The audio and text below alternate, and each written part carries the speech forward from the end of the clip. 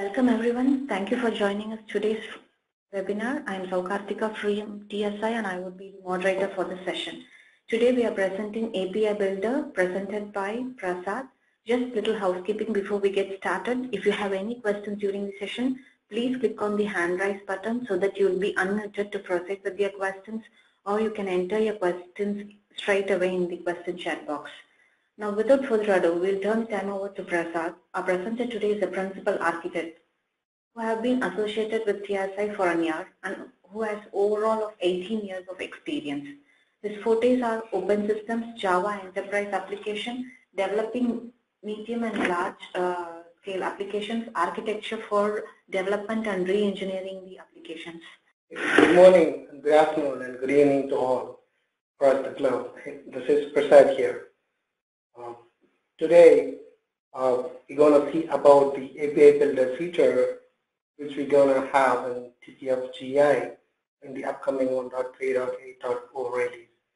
I'll just give an introduction on myself. I am Prasad Padmanabhan, Principal Architect, looking for products app modernization. So I have a background from an open systems, developing applications for medium, large scale, and re-engineering the applications as well. So let's move on for the agenda today.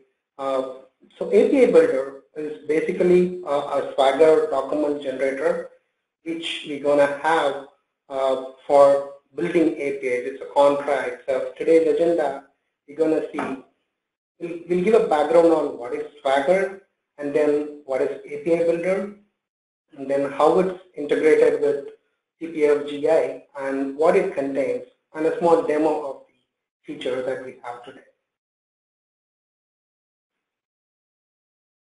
So to understand API Builder, I'll give a brief on what is Swagger.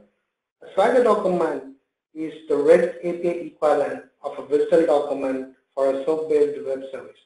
So the architectural style which we have on the SOA architecture mostly will be used on the WSDL file.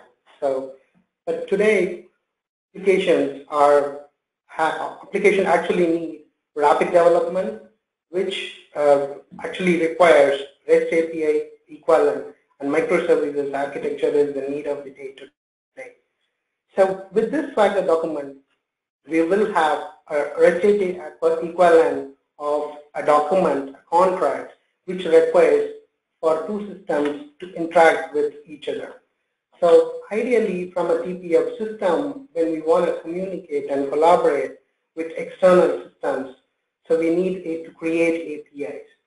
So when we say about Swagger, since it is REST based, so we need list of resources, we need the references, and an URL pattern which required for the REST API to work. So Swagger document can be built to call on those resources as well. So we have these HTTP operations which will be defined on the Swagger document itself. Said that, the Swagger document will be either on a JSON format, which is a JavaScript object notation format, or an YAML format. It's an YAML ain't a markup language is the extension. So this is the base of a Swagger. And then let's look at a small basic structure of a Swagger document. The Swagger document requires some metadata information like the Swagger version, which is the API definition version, and also some other metadata information which we will be adding to the header information of the document. And also they require a base URL, wherein that base URL will be the, say for example, the project directory path. So that's the base path. And also it requires the system names and schemes. So when we say schemes, it is like a HTTP or a HTTPS scheme, and also the system host and a port, and the base path is required. Also, when the two parties want to communicate, either one party will be consuming and the other party will be producing. So we need to specify what are the MIME types that these two parties require to communicate with each other. And the next is the path. So when we say path, there are different methods. I mean, these are, since this is based on REST API, there will be HTTP methods which we will be defining. So the HTTP methods or operations which we call, and also which are the endpoints, we will define over there on the paths. And also the parameters which we pass to acquire a resource. So these parameters can be passed via the URL path or as a query string or in the request body. So, and also we will specify the format of the parameters and other information as well. And when we say the request requires parameters, and also we will get a response back, right? So we'll define the possible status codes, which are the HTTP status codes, 200 or 404 for not found and 200 for OK, and response body schema as well. So we will be defining those on the responsive path. And when on the input and output models, we'll define certain sections. Say, for example, it may be a simple type on the parameters like an integer or a string, or it can be an object. So as an input, an object as an output as well. And also we can reference the schema to validate the request and response parameters as well. The next is the authentication. Authentication is ideally needed for the security purpose, right? So when we want to call it as a REST service, we actually support the HTTP authentication, which is the basic key that we give, and then the API key, which can be passed as a token on the header or the query parameter or in cookies, and also the optional auth2 as well, where we can define the scope of the authentication like read and write as well. So this is the background of a Swagger document. And so what is that to do with the API builder? API builder is nothing but a Swagger editor which we have provided in zTPFGI. API builder actually assists to build a Swagger document with a browser which been embedded in GI itself. So the API builder gives a side-by-side view whenever we actually add the information. So it also provides a view of this Swagger document. It gets generated dynamically. So it actually provides a view on the right side itself. And also once the document has been created, there is an option to validate the document, and also the document can be loaded into the developer system itself. So these are the features that API Builder provides. So how the API Builder has been integrated? So API Builder has been added as an add-in in GI, and also there are easy steps to navigate to the API Builder. So when we open the API Builder, the list of projects that is already available can be selected from the application, and then there is an option to open up the DFDL SSD schema, and also if there is already a service JSON file available, that is also can be loaded. And also once these are loaded, the developer can actually add the required fields and parameters, and then once the Swagger document is ready, they can upload it back to the development server itself. So that's how it's been integrated in GA. Okay, as we said, API Builder is used to create Swagger document. So the API Builder contains several tabs which has a header where we enter the metadata information, and also the MIME types. We'll see about that in few, and also the path, which we discussed, the path of the resource, and then the HTTP methods that we have, and then the definition. Definition we'll see in detail, because this definition will have the request and the parameters and the response parameters, what types, whether it is simple types like integer or string or the object, or it can refer to a schema itself. So these are the definitions that we will see, and also the security types that we saw: basic, app key, and then API key, and then OAuth2. So these are the security options, and also we can tag this API in order to expose it to a client. So on the header part, it requires some info about the API.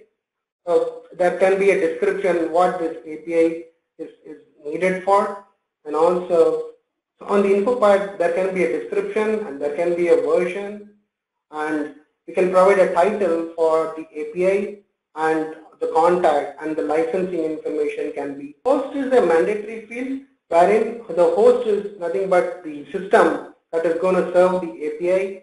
It will have either the IP and the port information of the system which is going to expose the API.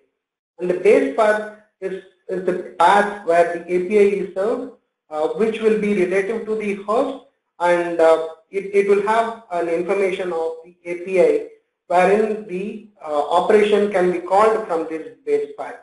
So these are mandatory fields. MIME type for, there will be producers and consumes part of the API wherein we will be able to specify the MIME type. As an example, we can have application JSON, application XML, or an application object, which are HTTP MIME types which we have. So we can specify this on these parts. And definitions are the object. Say it can be a simple type like integer, string, or also can be an object type which will be produced or consumed by the operations. Path is again a required field where it defines the part of the API which we will be specifying, and also the HTTP method can be get, post, put, or delete. So and also an operation ID. Operation ID is a unique ID which has to be specified for the API. In this example, I mean, we are seeing price flight. I mean, usually it can be an add user, or it can be get user, or get all users. So this will be a unique ID which is for that particular operation. And the parameters are to send the actual values to query, to pass it to the API. So we have the operation ID, we have the parameters, this is the body. I mean, it also can refer to a schema. In this example, we are referring to a ticket request schema wherein all the request parameters are specified in the DFDL request XSD. And similarly, for the response, we can specify the response values directly here, or also we can refer a schema like ticket response, the DFDL file XSD for the response schema itself. So this can be referenced as well in the operation as well. Before we go into Q&A, we'll see a small demo of the application. Okay, I have opened the GI and I have a demo project, and the API builder icon will be part of this add-ins tab. Let me open the API builder. So the API builder will be opened in an embedded browser, and it will have all the tabs that we just discussed: the header tab, MIME type, security, and paths and definition. And on the header tab, when I say select project, I'll have all the projects that are listed here. So I'll have multiple projects listed here. So I can choose a particular project, and the file, the schema file, and the service JSON file, which is already available in the project, will be listed here. So I'll be able to select those files from. So the files are loaded now into this application, but we will see, I mean, where it exactly gets used. On the right hand side, if you see, we have the Swagger and the version. This is the API specification version, Swagger 2.0, and also the version 1, and there is a base path as well. So we have the basic info, wherein these are the basic info for the API which will actually enter and create the API.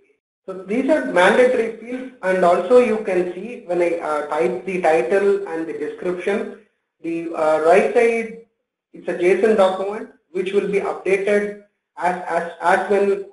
whenever I type on the information. The API developer can specify their details. These are optional fields. And also we can specify the licenses. And on the host information, so this is also a mandatory field and the base path. And the protocols which can be selected as well, multiple. And if there is any documentation required for the API external, you can specify it here as well. If you see on the right hand side, all this information will be created as a JSON. Let's go to the MyMe type. We have two areas. One is consumes, the other one is produces. MyMe type, the default application JSON. Also we can have multiple selects here. And on the security definitions, we can have basic object key, something like this, or the API keys, which can be passed as a query parameter or in the header, token, and also the authorization. We can define the scopes as well. On tag definition, we can provide a tag definition and a description. On the path, so an operation ID, this will be a unique ID, and we can provide the response parameters here. So here, when we import fields, we can provide a response or a reference here, and it can be a simple type as well, or if we want to import fields, so this is where we actually open the project, right, the files. So that will be available, and we can have the response schema, DFDL schema that we have, and we can select the information from the schema and the properties as well. You can add if needed. And these are the HTTP methods or the operations that we can define. I just used get. You can have multiple operations as well. You can have post, put, and delete as well. And on the definition, again, I can create a new definition. As I said, it can be a simple type, or we can import the files from here, and on the parameters, we can pass the parameters as well. Here, we can have the request, and we define responses on the paths as well. We can define the responses in definitions as well. So these are simple types again. So once we have added the information, we'll be able to view the information for the specific tabs here. But when we want to see the overall Swagger document, we can say Swagger view. It will give a preview of the document. So the developers will be able to copy and save it as a separate file, or if they want to upload it to the path, they can validate and upload from here. So this is the Swagger JSON that we created using the API builder. So the Swagger JSON is required whenever the developer actually creates the API, and when they want to expose it to the other clients or to an external world, they'll require the contract, right, the Swagger document. So that is where the Swagger JSON is required. And also the Swagger JSON can be created first and then can be given as a contract to those two parties. And then they can develop the API with this JSON file itself. So it can be used both ways. And the service JSON, which we actually selected, if the API is already built, the service JSON will be available. But if the API is not built, the information that is required for the creation of the Swagger can be entered manually by the developer themselves. So that's part of the demo, and we can start with if any questions we have on API builder feature, or where it is used, why we need Swagger. Any questions on that? Prabhat, we have few questions, and we have a question from Virus. Sheshwaras, I'll unmute you. Please proceed with your question. Okay. Can you hear me? Yes, we can hear you. Yes. Okay. I got a couple of doubts. First of all, when you said that you uploaded it to the server, can you show me the TPF system that you uploaded it to? Because I seriously doubt that I'll be able to see it if I do a ZMDes display on the console for that server and see that that Swagger document is in fact there. When I upload it, it will be on the Linux box, the developer environment, which the file is available, and it can be loaded to TPF system as well. Yes, it can be loaded to TPF as well, but it would have to be put into a TPF load set, and the associated descriptor file would also have to be there, as well as the DFDL inbound and outbound. So those 4 items would have to be loaded into one load set and then activated, and then after it's been activated, it would have to be deployed with another Z entry. Are those included with this tool? Those are not included, Chet. Yeah, but that's actually what the developer has to do. So this is into their developer environment is where the file is uploaded right now. As you said, all the DFDL schemas and the service files, and then along with that, the service Swagger JSON also to be loaded into the TPF system. That is correct. Okay, the second thing I had, and I wrote it in a question to you, is the creation of the actual descriptor file itself. You called it something else, but basically it's a JSON file that associates the operation ID to the TPF program name that's going to handle this particular request from the HTTP server. That descriptor file is a companion to the Swagger document. Do you have a tool to create that?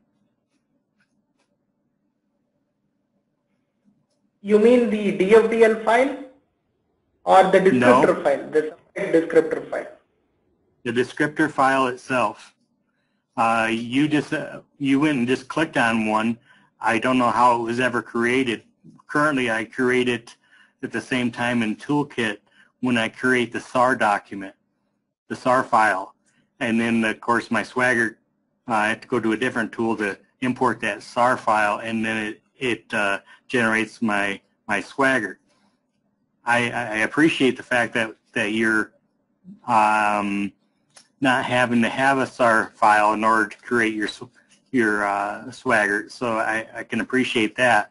But I'm curious as to how you generated that descriptor file, if in fact, you clicked on it and imported it into your tool. I just don't know where its origin was. Okay, that descriptor file was already available there when a developer will create an API, right? So that will be created earlier, but the API builder actually doesn't require that descriptor file to be created. Yeah, but I have to have it in order to load it on TPF. So that's the missing link.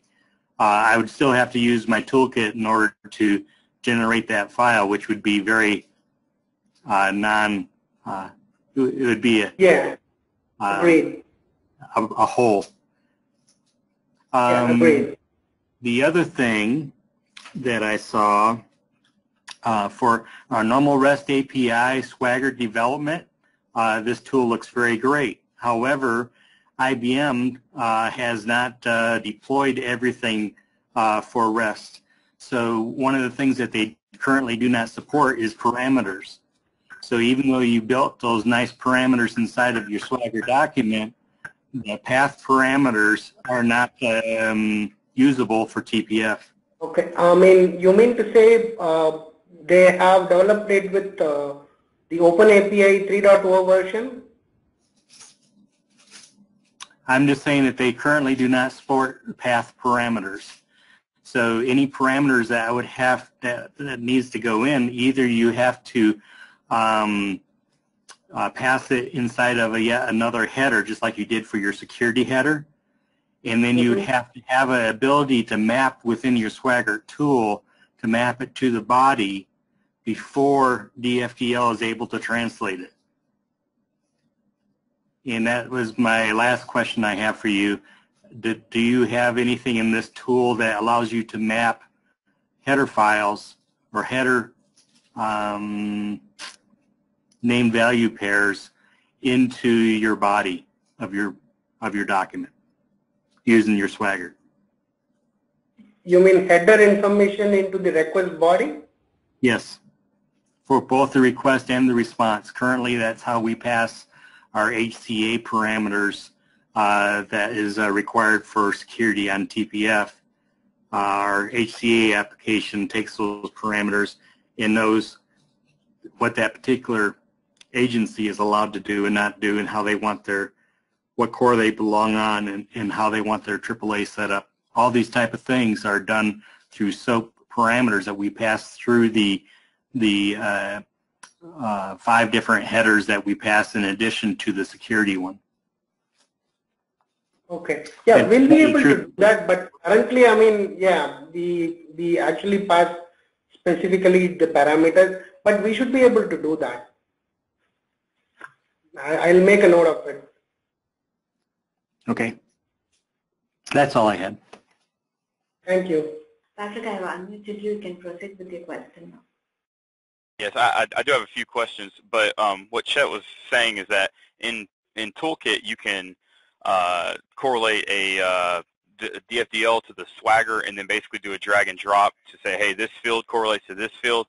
But TPF, the system itself, doesn't even take that into consideration. It looks at the field names listed in the Swagger for the requests and responses and then maps them according to what they match to in the DFDL. But I do, he already mentioned that the path parameters are not supported at all on TPF right now. The only parameter types supported are header, query, and body. I did have a question around the use of that XOAD type. I did some research. It looks like you guys are using Open API Designer as your web tool. And so have you guys tried loading that Swagger to TPF with those XOAD types in the Swagger? Because I've never heard of that, and I don't know if that's a supported type that TPF can use. I know TPF does validation against the Swagger whenever you deploy it. And I was wondering have you guys loaded one of these Swaggers to TPF yet? We have loaded the sample what we have developed. The XOAD type we haven't tried yet.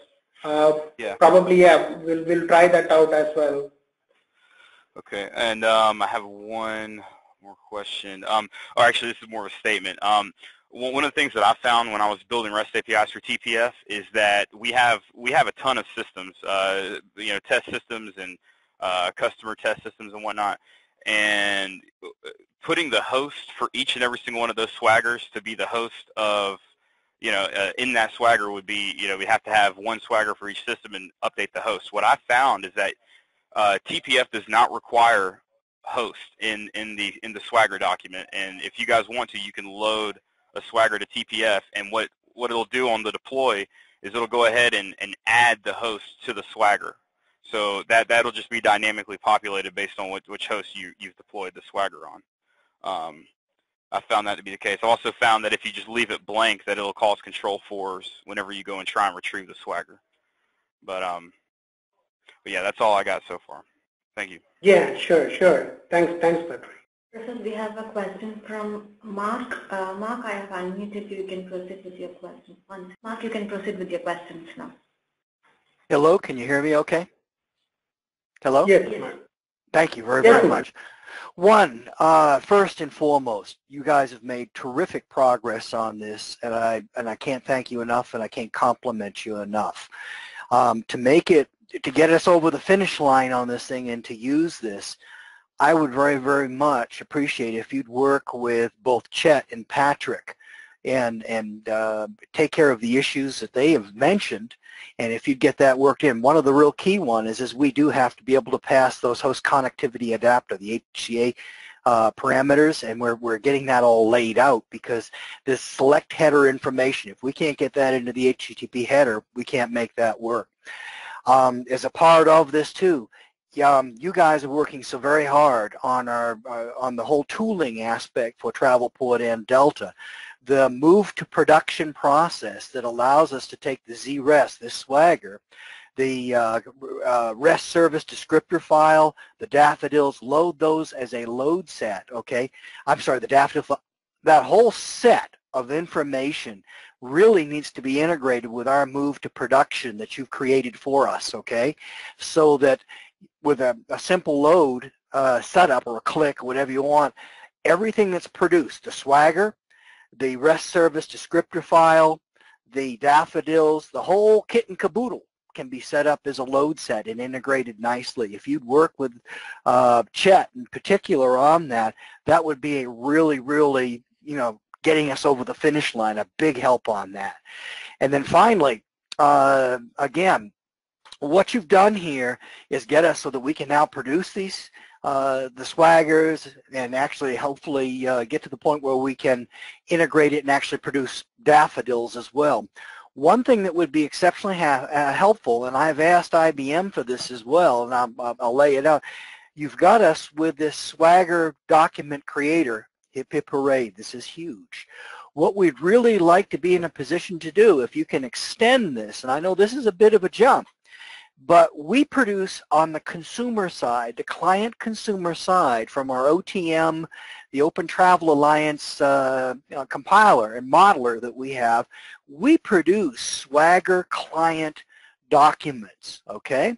What we really need to do, and this is something that I've sent an RFE to IBM on, is to say, take that thing right there and import that into this document so that we can produce not only the producer Swagger document, as you've done here, but also the ability to produce up the daffodils that would allow us to take the inbound message that has been, that's defined by that Swagger document, and get the daffodils produced for that, or at least roughly produced in, so that then we could go and finalize that daffodil.